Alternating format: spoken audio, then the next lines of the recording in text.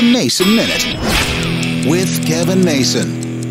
Yesterday I was mentioning some observations I've made over the course of the last couple of years as I get back to a normal daily routine of driving into town during rush hour. Another thing I've noticed, the number of women wearing yoga pants. I realize it's kind of like their version of sweatpants, where guys are wearing sweatpants. But of course I've noticed I never see guys in sweatpants. Maybe tracksuits now. Of course that's what I've done. I've gone to the tracksuit routine where they're a little bit fancier and at least look presentable. Yoga pants, I guess, are presentable sweatpants. I'm amazed at the amount of people wearing yoga pants. Heck, I wish I had a yoga pants franchise because you obviously make a lot of money because a lot of people are wearing them. Again, short, tall, fat, skinny, it doesn't matter. It doesn't matter the size, doesn't matter the shape. I guess it's all about comfort. Hence the sweatpants. It's kind of funny how times have changed and the world has changed. You never see people walking around in sweatpants anymore. I guess it's just fancy names for almost the same thing. We're looking for comfort. We're looking for what we got to do to get down the road. I've never been considered a fashion plate, but again, I'm amazed at just all the people wearing the exact same thing each and every day. Some things change. It's almost like a uniform.